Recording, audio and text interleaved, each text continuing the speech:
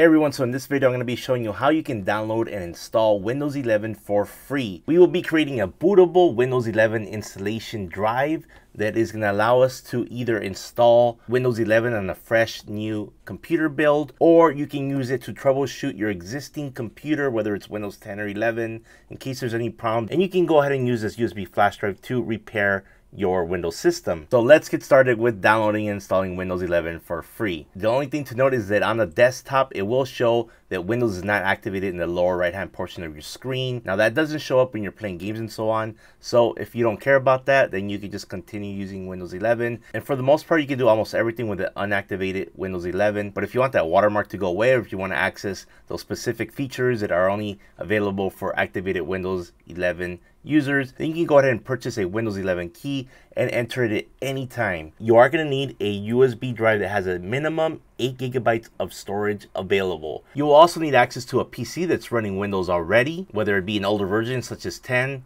It should work just fine. And what you want to do now is go ahead and go over to the Microsoft website for downloading Windows 11. I will leave a link to this website in the description of this video. So once we're here, you're presented with three options, and the one we want to select is this one right here where it says create Windows 11 installation media. This is going to allow us to create our Windows 11 bootable drive, and you should hit this little plus sign here where it says before you begin using the media creation tool, and it's going to go ahead and explain everything that you're going to need. And the main one here is that you will need a flash drive that's 8 gigabytes. So once you're ready to get started, go ahead and click on download now. And here you're going to go ahead and click save so we can download the media creation tool for Windows 11. And once it finishes downloading, go ahead and go to your downloads folder or wherever you save the file to, and go ahead and double click media creation tool.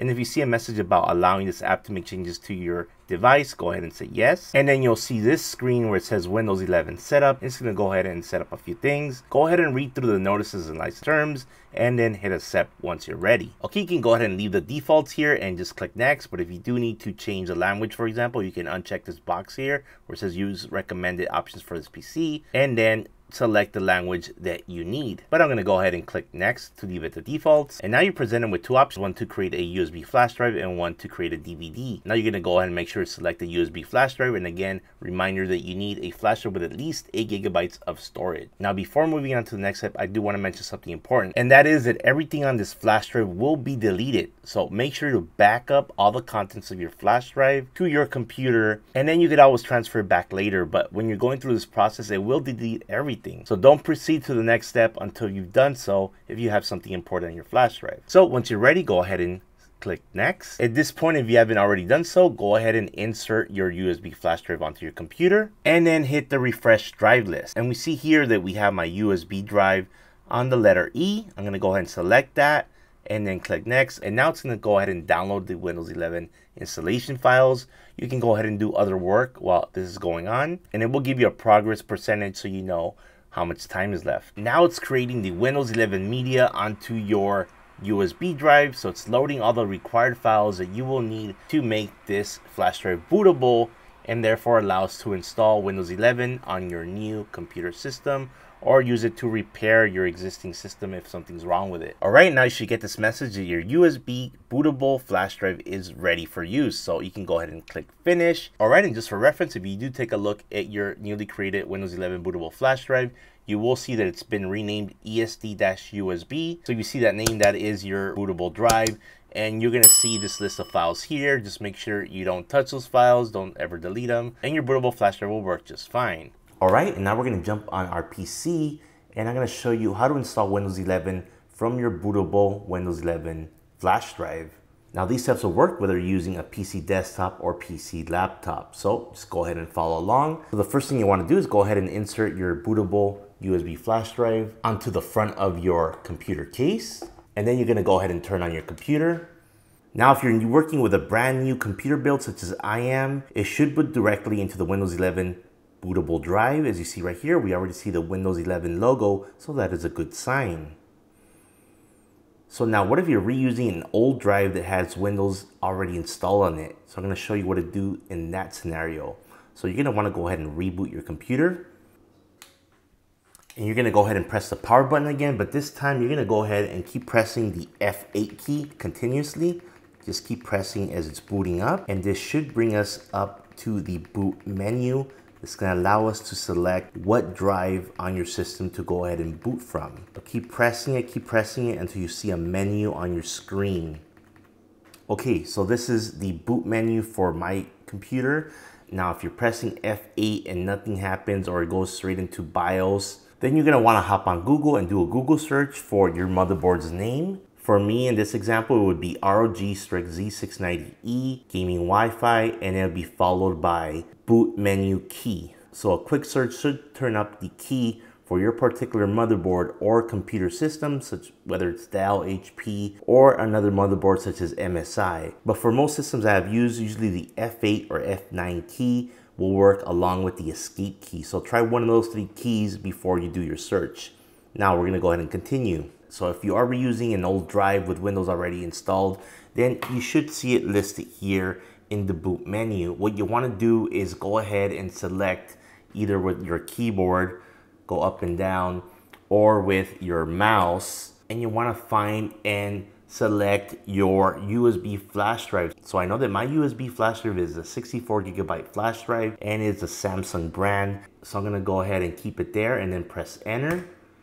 And this will get me to boot into my USB bootable flash drive, so I can go ahead and just wipe everything on the existing drive and install Windows 11 on top of it. All right, once you get to this screen, go ahead and select your language and click next. Now you'll go ahead and click install. Now once you get to this screen where it's asking you to enter a product key, you're just simply gonna click on I don't have a product key here in the bottom right corner. And don't worry, you could always enter your product key at any time once the operating system is installed. Now on this screen, you'll get to select what version of Windows 11 you want to install. Usually Windows 11 Home or Windows 11 Pro is fine. In this situation, we'll go ahead and select Windows 11 Pro and then hit next. Go ahead and review the terms, and if you accept, go ahead and check the box and hit next. And now on the screen, you're going to want to select the bottom option, which is custom install Windows only. That's because we're going to install a fresh copy of Windows 11.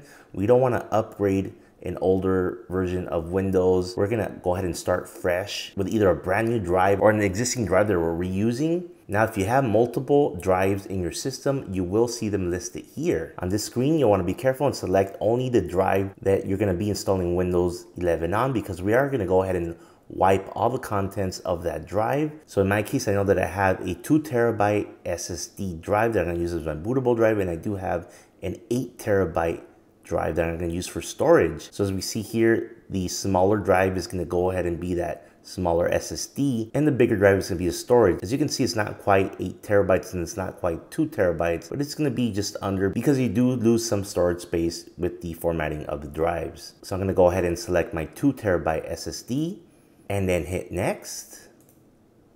Now it will take some time to copy the required files from your flash drive onto your computer's drive. Your computer should restart automatically, and it may restart several times, so just let it do its thing.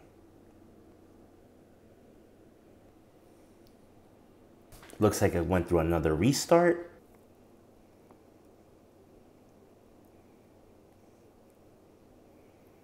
All right, and once you get to this screen, you can go ahead and safely remove your USB drive from the computer and set it aside. You will not need it anymore. So on the screen, you want to go ahead and select your country or region and hit yes. Then you can select your keyboard layout and hit yes. And then we can skip adding a second keyboard layout. And once you get to the screen, you want to connect to your home network. And you can either use a wired Ethernet connection, or you can connect to your home's Wi-Fi. So go ahead and do one of those. And I do highly recommend that you do this step, because it will search for any Windows updates and install them as needed. This can include security updates as well as drivers for devices installed on your computer. Then go ahead and click next. And here it's going to go ahead and check for those updates and install any updates that are required. And once you get to this screen, you are required to go ahead and sign in with a Microsoft account. Now, if you really don't want to create and use a Microsoft account, I'm going to show you a way that you can bypass this by making just a few changes to the system. So if you do want to go ahead and use your Microsoft account to log in and use your system, it does have its advantages. Now, if you really don't want to do this, make sure you say I don't have an internet down here below. And that's what I'm gonna do, because I'm gonna show you how to bypass having to use a Microsoft account and have the system actually let you create a local account. So if you wanna go ahead and create a local account and not use a Microsoft account, select I don't have internet. And now you're presented with two options here at the bottom, connect now or continue with limited setup. Go ahead and select continue with limited setup, and then go ahead and enter your name and click next. On this screen, you'll want to go ahead and create a password for your local account. Make sure you write it down, because if you forget it, you will not be able to get into your PC.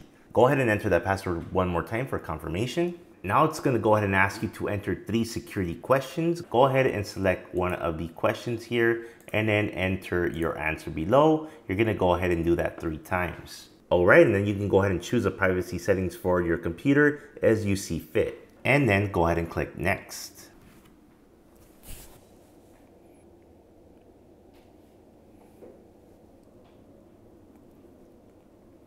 Alright, and that's how you can install Windows 11 for free using a bootable flash drive.